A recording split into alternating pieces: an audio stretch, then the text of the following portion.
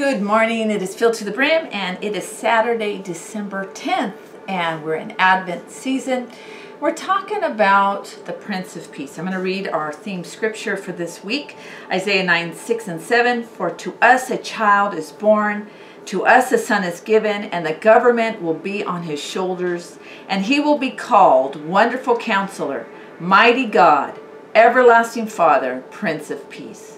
Of the greatness of his government and peace there will be no end. He will reign on David's throne and over his kingdom, establishing and upholding it with justice and righteousness from that time on and forever. The zeal of the Lord Almighty will accomplish this. The Prince of Peace came. And the Prince of Peace came to bring you and me peace by dwelling within us, because the Prince of Peace dwells in us, because he's a person. Jesus is the Prince of Peace. Many times people are looking for peace externally when it actually is the person of Christ. Ephesians 2:14, for he himself is our peace, who has made the two groups one and has destroyed the barrier, the dividing wall of hostility. He has destroyed the hostility. You know, when Jesus came as a babe, King Herod wanted to kill Jesus, wanted to slaughter Jesus. See, the enemy always wants to kill peace. The enemy wants to kill peace through destruction, through division. He seeks out to destroy peace. It's interesting because Jesus says in Matthew 12:25, a house divided against itself cannot stand. The fact is this: too many people, too many churches, too many homes are trying to stand without unity. Shalom, peace, the peace of God, has to do with unity. The enemy always seeks to destroy unity. Because if he can destroy unity, he tears away peace. Destruction of peace. You know, we are called to be peacemakers.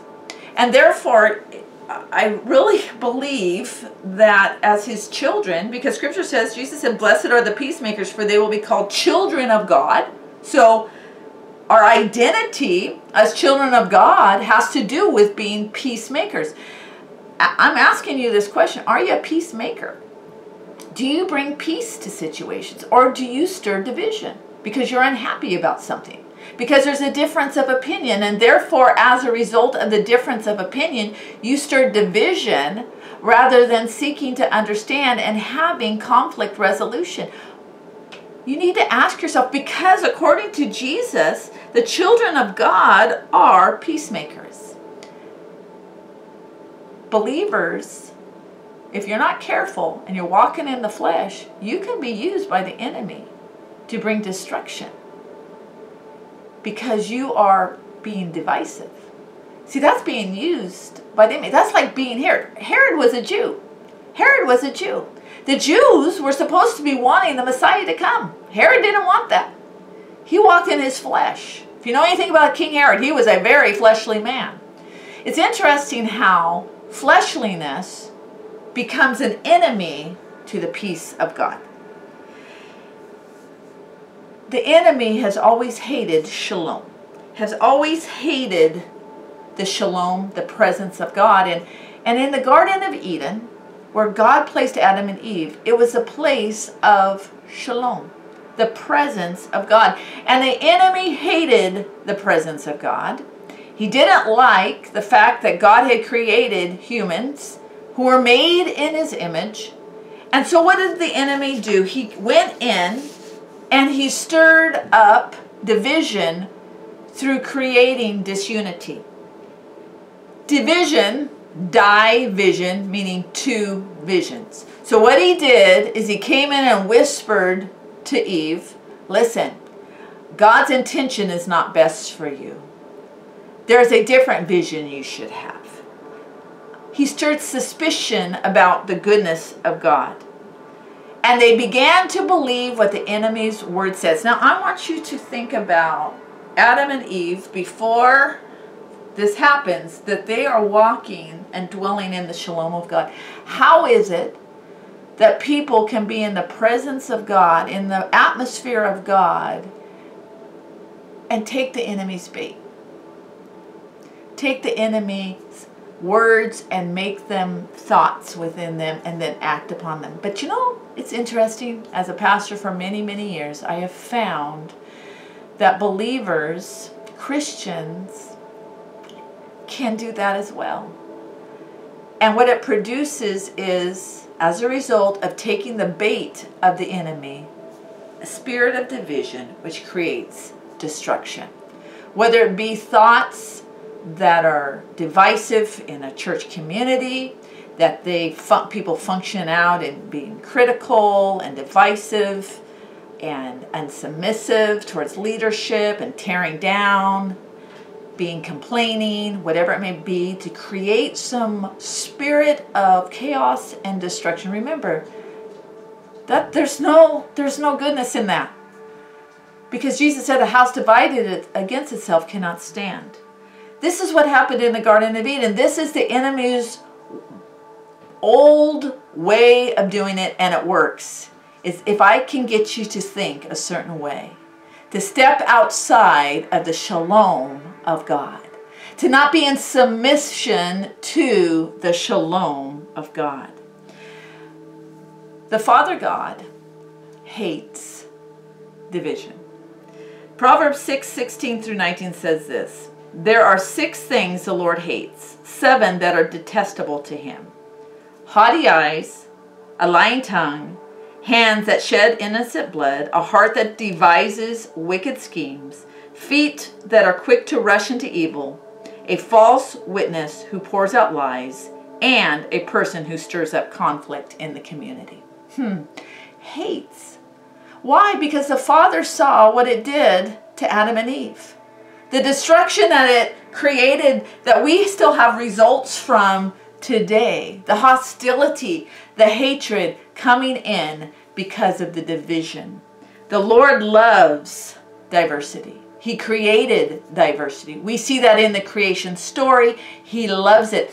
Even Paul writes about the body of Christ, we being many, we being different, are one body. The beauty of that. And yet, the Lord hates division. We are to be people who are people of shalom and peace and unity.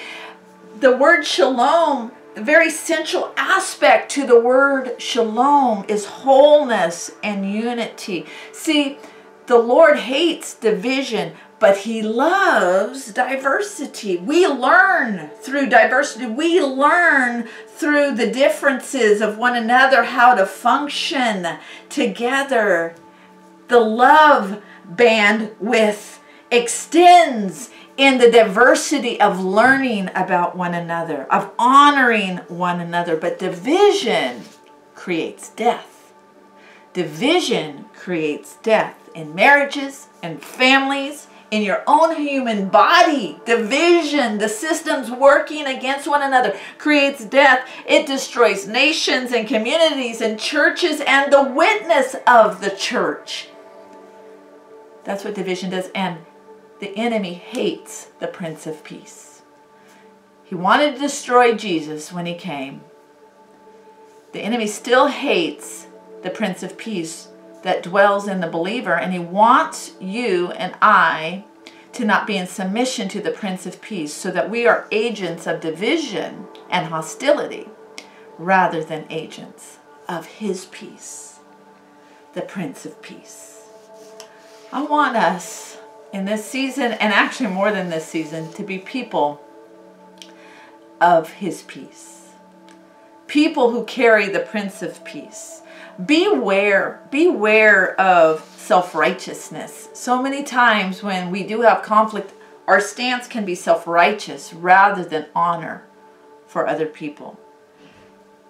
Take inventory. Do you have pain that is not healed in your life, that is triggered through situations, and then you function in bitterness or an offended spirit or unforgiving spirit? I I want you to take inventory of that and allow the Prince of Peace to come to that situation. You say, well, I was wronged. We've all been wronged, and we wronged Jesus. And you know what? Jesus addresses that as we've been forgiven much, and now we should go about forgiving others. He's given parables on that. Listen, if you can't forgive other people, God can't forgive you. That's what he says in his parable. I want us to take inventory of that, because unity produces life and blessing.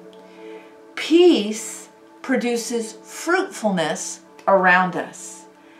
And we defeat division, which is the enemy of peace. We defeat it by excelling in the love of God, by having the Prince of Peace be master over every area of our life. And how do we do that?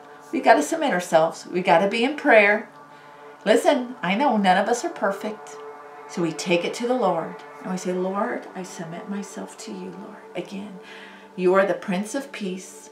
Help me, Lord, be an agent of your reconciliation. Not my will, not my fleshly will, not my human will, but your will be done. This is a challenging word to us all. But he came to bring peace, and he is our peace. Pray about this word. God bless you.